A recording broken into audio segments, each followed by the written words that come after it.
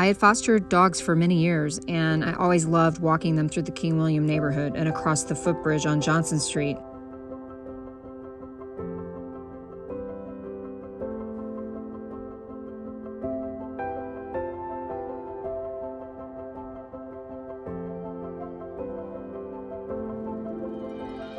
My name is Wendy Black.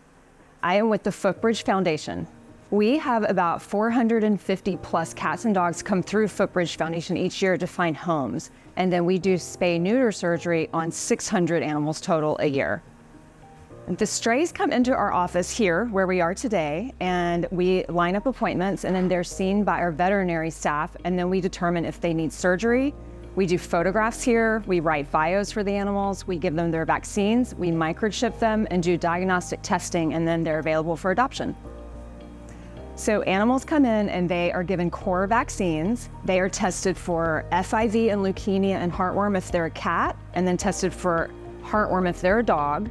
We deworm, we give flea and heartworm prevention, and then we microchip them.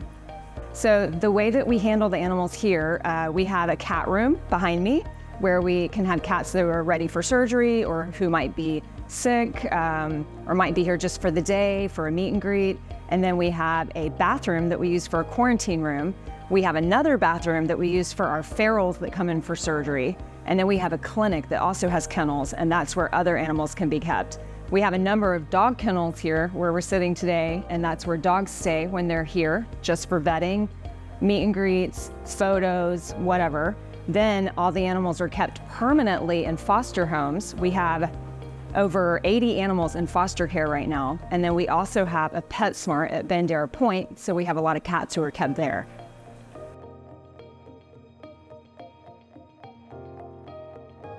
Hi, my name's Kennessie. I'm a foster here at Footbridge Foundation. I got involved with them a few years ago when I adopted my own dog from them, Doug.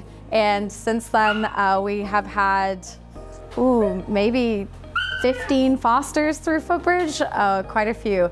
So my recent fosters, I have 2 at the moment. One's called Monty. He's a little 8-week-old puppy. My neighbor right next to me was walking his dogs on the river walk and found Monty in the river. He was going underwater. My neighbor jumped in, saved him, brought him to my house. I brought him to Wendy, and he's now hanging out waiting for a good home. So could have been a very different situation if my neighbor hadn't saved him. But now he gets to hang out and live the good life.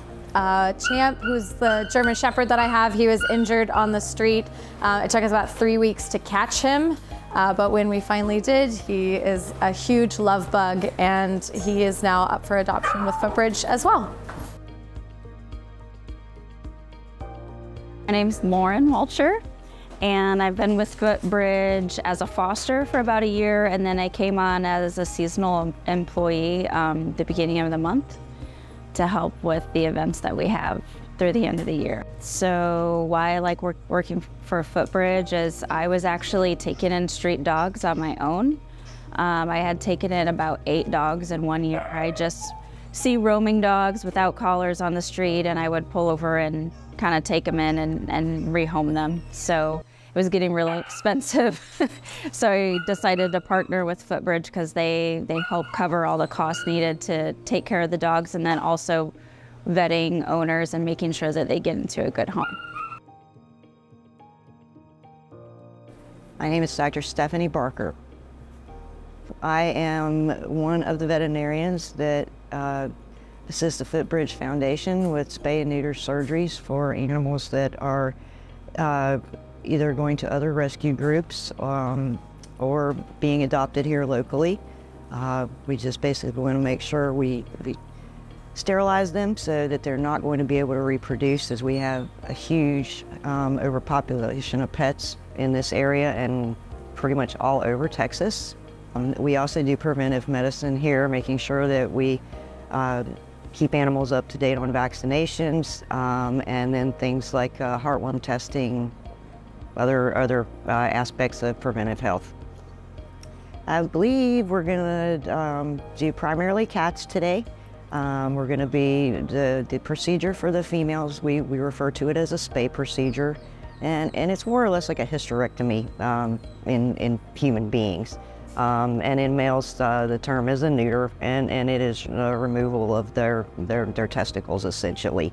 So that's what we're going to be doing.